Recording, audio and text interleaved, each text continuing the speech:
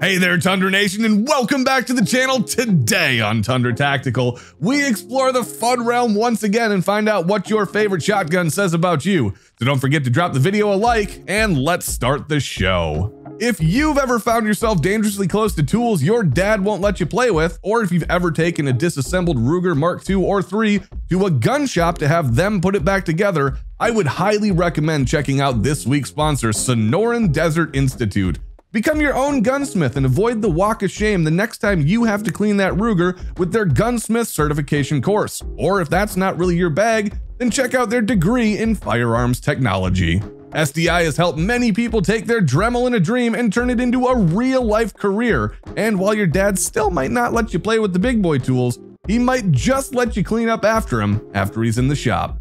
First up, we have the Rock Island VR BP100. This unholy abomination says that you want to be John Wick, but on a budget made entirely of driving around town collecting the change from couches that have been left out on bulk trash night. Wow, this is garbage. You actually like this? You have no concept of quality and don't mind buying from a company that uses mold-injected metal parts.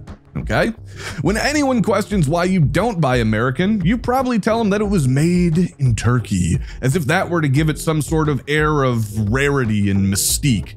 You think the Steyr AUG looks cool, but wish it shot something cheaper than that pricey rifle ammo. This is your one gun to rule them all that you expect to protect your home, put food on the table, and carry you through the impending zombie, vampire, and Canadian apocalypse. You can't trust those hockey stick wielding, mayo eating, Arctic dwelling MFers. Let me tell you what.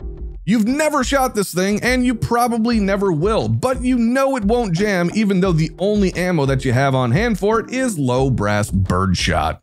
Next up is the Benelli M2 Competition Shotgun. You have modified this gun so heavily, it barely resembles anything that you can find on the Benelli website and puts Glock owners to shame. What? You've had half the parts sent out for Cerakote, so its flashiness takes the eyes off your dadgut, last season's 511 pants, and that receding hairline that you're hiding under your Brownells hat. You don't spend time with your kids anymore because they're all online on Twitch watching me, and you probably won't get the jokes. But if you did want to check it out, you can find us at twitch.tv/Tundra Gaming Live, Monday through Saturday, 5 p.m. to 9 Central Time. While the shotgun does run flawlessly, you spent all your money on gear and none on training, so you're still struggling to get out of the middle of the C-Class pack, which, based on your previous life choices, doesn't seem to matter to you at all. All you ever do is talk about how awesome your competition performance was, even though nobody cares or actually understands that C-Class is where 99% of the shooters start out.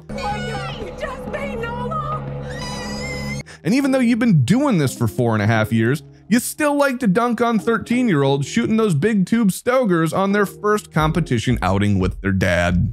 You are the guy that goes to college alum parties and brags about how good you were at sports ball in high school. The constant string of excuses that come out of your mouth when things don't go your way annoys everybody so much that you're already on your third marriage. You tend to butt into conversations and correct minor, non-important inaccuracies just so you can let everybody else in the shop know that you know more than they do, even though you still reference those two nuttin' fancy videos from almost a decade ago, which is where you got your information.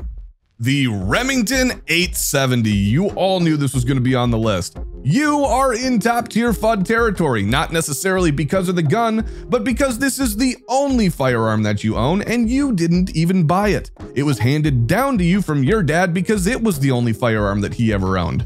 You curse the big government regulation of your local fish and game office, even though your only 2 attempts at duck hunting have ended in a shameful walk to the frozen food aisle at your local grocery store.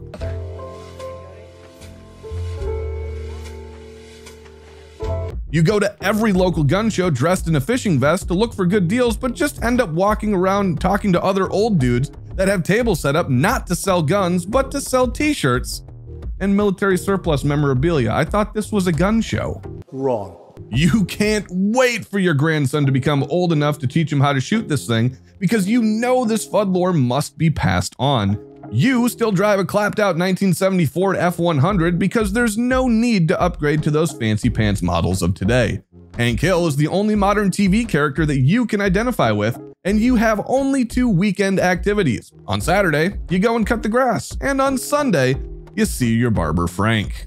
Loser! You're a loser! Are you feeling sorry for yourself? Well, you should be, because you are dirt! When you occasionally do go out for dinner, you order steak, but have him cook it to that perfect spot of well done. And that, sir, well, that is disgusting.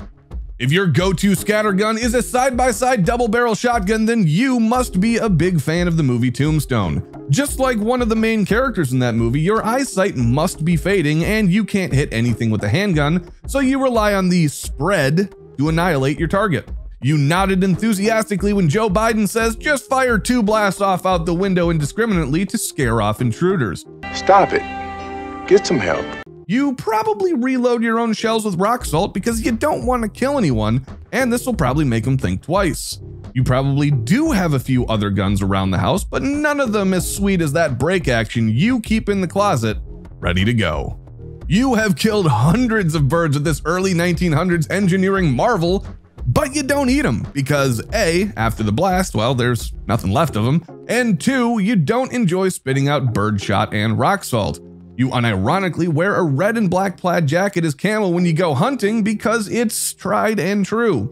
You still watch cartoons, but only if Elmer Fudd is chasing that wascally wabbit.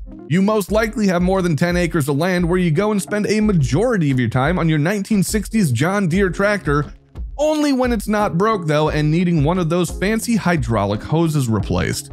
And while there's nothing wrong with fondly remembering the classics of a bygone era, you, sir, have planted your roots there and refuse to move on. Your stubbornness is only matched by flat earthers and people with comb-overs. Ouch, baby. Very ouch. Next up, we have the Maverick 88. You are basically the same as that 870 guy, but you actually bought the gun. Oh, and let's not forget you're probably a lefty. You do try to buy American, but you do most of your shopping at Walmart. In fact, this is where you picked up this Boss lead slinging machine. You aren't as big of a FUD as most. In fact, you actually do own a bunch of budget-friendly guns. Despite this, however, you have showed up to a 3-gun match with this gun because you knew it would allow you to practice your reloads. You also tell everyone at the match that you wanted to train with what you had.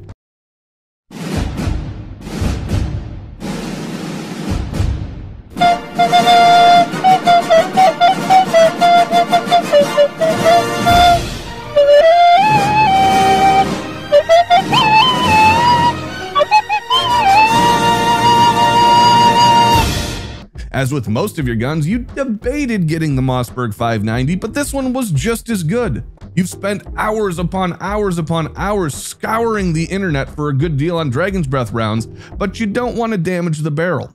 When the gun does finally disintegrate on you because your buddy snuck in a double-aught buck shell, you take your time explaining to everyone laughing at you that the warranty will cover it. I'm not so sure that it's going to, bud, but good luck with that anyways.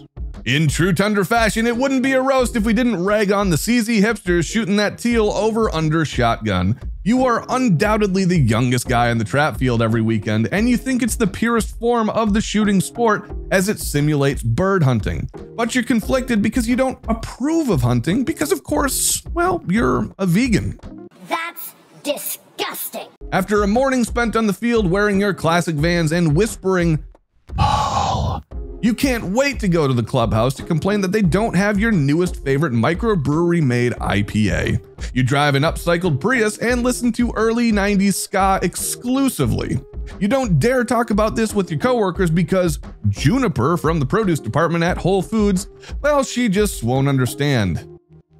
Damn it, and plus, you used the wrong pronoun again. Well, that about wraps it up for today, folks. If you guys enjoyed the video, make sure to check out these 2 cripplers right here. And don't forget to join us next week when we still don't know what the heck we're doing. Bye.